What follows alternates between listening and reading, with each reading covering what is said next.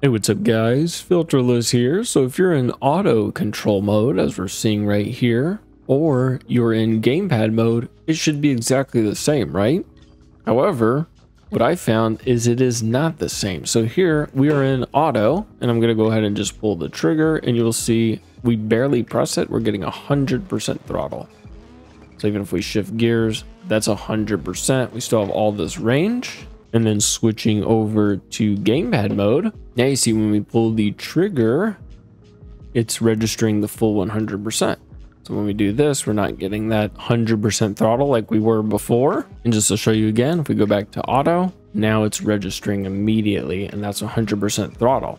So I don't know about y'all, but whenever I was using auto mode and I would go to gamepad, I thought it was the same. The only difference was it was locking it to gamepad controls. I didn't realize this is actually switching the profiles. So let's go ahead and jump into Armoury Crate and I'll show y'all. All right, so here in Armoury Crate under Dirt Rally, if we go into the game profile, you'll see under the right trigger, I've set this 10% throttle at 100 basically. So if we pull 10%, we're getting that full 100% throttle. However, if we back out of Dirt Rally and we go to settings up here into control mode and configure this, you'll see I have the trigger set at 100. And so if we come back over to Dirt Rally, you will see in here, when we are in gamepad mode, it's using the global preset, basically overriding the game profile. It's not using it. So whenever we pull the trigger, we're getting that normal range that we have set. Whatever values we have set in gamepad will work across the board, all games, no matter what you've set per profile,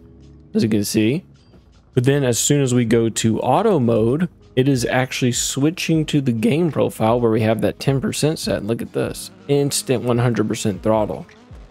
So to me, this naming is a bit confusing. I myself actually thought auto mode and gamepad mode were basically the same. It was just locking those controls. The other thing that's interesting is even if you reset everything to defaults and you delete this profile out of here, even after restarting the computer, it will save the settings you had in there when you're in auto mode. So even though the profile is completely gone, if you're in auto, it's actually going to still pull that file from somewhere. However, if you switch to gamepad, as we saw, that's basically, from what I can tell, a global override, and will use whatever you've set in this control mode and then gamepad mode. So it should use whatever's in here regardless when you're in gamepad mode. And so I do have a video coming out that's going to be the third video on calibration because of this weird finding, to hopefully once and for all be able to set your triggers, which the only reason we're even having to calibrate these is because